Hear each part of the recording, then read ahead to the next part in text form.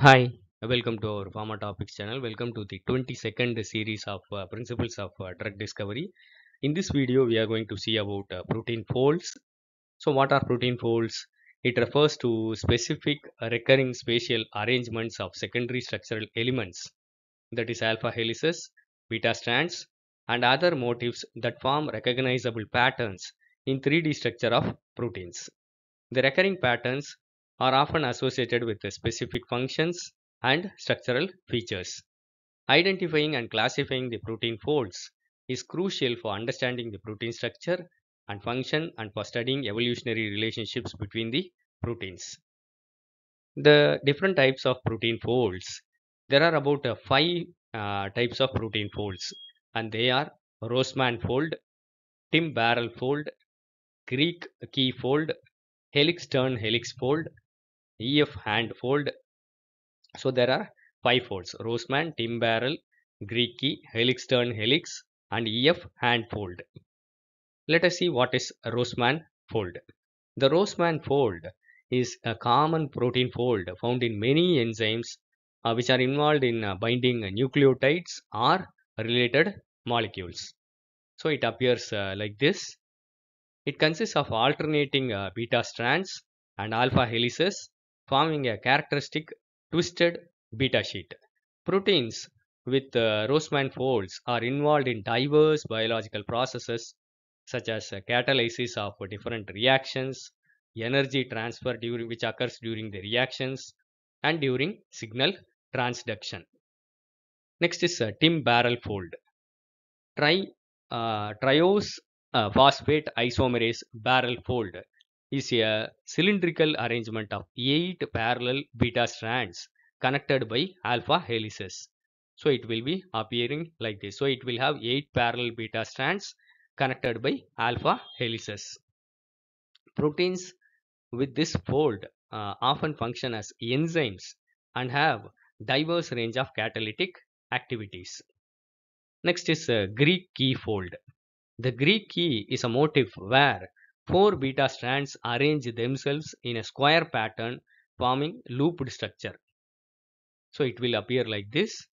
The Greek key folds are common in immunoglobulins and some other proteins which are involved in binding and recognition process related to immunity reactions. Helix turn helix fold. The HTH or helix turn helix fold is a common DNA binding motif found in the transcription factors like HER2, EGFR, like that, and other proteins which are involved in the gene regulation. It will appear like this. It consists of two alpha helices connected by a short turn where one helix interacts with the major groove of the DNA. EF hand fold. The EF hand is a calcium binding motif found in many calcium binding proteins. So it will appear like this. In the middle there will be calcium binding. It consists of two alpha helices connected by a loop region and it forms like a cup like structure that binds the calcium ions like calmodulin, like that. Databases to characterize the protein folds. Several databases and classification systems exist for categorizing the protein folds based on their structural similarities. One of the most widely used database is structural classification of proteins, that is SCOPE, and its successor the CATH, that is class, architecture, topology and homology database. These databases group the protein into families based on their shared folds and provide valuable information for studying the protein evolution and its function. So let us see the scope first. Structural classification of proteins. So it is a very widely used hierarchical classification system that organizes proteins into hierarchical framework based on the structural and evolutionary relationship. So it will appear like this. The attribution is given. So you can browse the proteins. You can browse all the alpha proteins, all the beta proteins, alpha and beta proteins, that is A by B, alpha and beta proteins, A plus B, and small proteins. And you can also browse the globular proteins, membrane proteins, fibrous proteins, and non-globular or intrinsically unstructured proteins from this site. Next is CAT or gene 3D. It contains 151 million protein domains, which are classified into different superfamilies. So it will have, you can find out the 3D structures.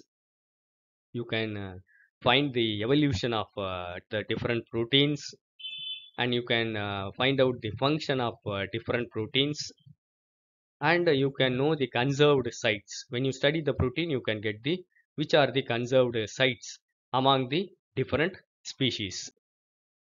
So what is the use of studying the protein folds? So studying the protein folds is of great importance in various fields of biology, biochemistry, and bioinformatics. Understanding the protein folds provides valuable insights into the structure, function, evolution, and regulation of proteins.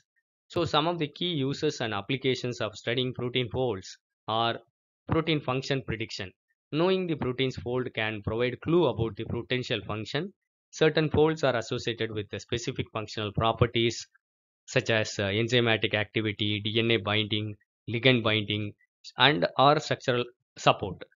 By identifying the fold of a protein, researchers can predict its possible biological roles and interactions. Drug discovery and design. Many drugs work by targeting specific protein folds associated with the disease causing molecules. By studying the folds of the proteins involved in the diseases, researchers can design the drugs that specifically interact with these targets, leading to more effective and targeted therapies. Comparative genomics. Protein folds are more evolutionary conserved than the amino acid sequences.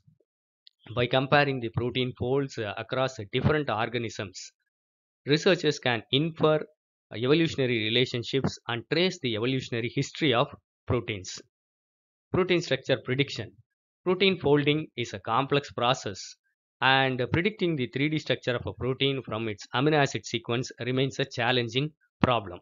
So, studying the protein folds and the properties help improve the computational methods for protein structure prediction. Protein evolution. So, you can understand the evolution of the different proteins. It helps in deciphering how new functions and biological roles emerge during evolution. Protein engineering. Studying protein folds can aid in protein engineering efforts to design proteins with the specific functions or properties such as improved stability, increased catalytic activity, or altered substrate specificity. It is useful in structural genomics. Studying the structural genomics provides a wealth of information for understanding protein diversity and function on the genome wide scale. Understanding protein folding and misfolding. Protein folding is a fundamental biological process, and understanding the principles of folding can shed light into how the proteins achieve their native 3D structures. Furthermore, studying misfolded proteins and protein aggregation is crucial in understanding various neurodegenerative and protein misfolding diseases. So it's a very short information of protein folds. I hope it will be useful for you. Thank you for listening. Happy learning. Kindly share this to more of your friends. If you like this video, kindly press the like button. Kindly subscribe to our Pharma Topics channel and encourage us. Kindly use this and score well in your forthcoming exams. Thank you.